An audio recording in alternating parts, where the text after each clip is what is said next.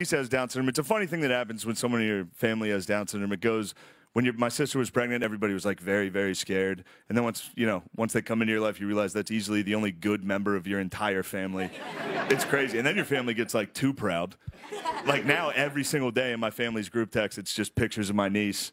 And every day, somebody else in my family comments, she looks exactly like Uncle Shane. And I have to be like, yeah, I see it a little. And there's no denying it. She does. She looks like me with bangs. Just happy. But my niece's mother, she didn't know she could get pregnant, so she foster cared and then adopted 3 black kids, and then she finally got pregnant, and now she has a kid with Down syndrome, and her husband is from Egypt. He's an Arab guy. You go over to their house, it's like getting in the craziest Uber pool you've ever been. It's crazy.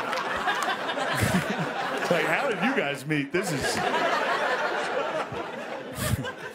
But there's something, I don't know, my niece, one day, I'm not saying it's like something I'm looking forward to, but I think it'll be a nice thing for the whole country.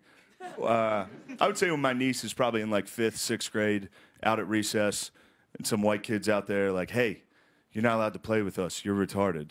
And then 3 black kids come flying out of nowhere, just start wailing on that cracker.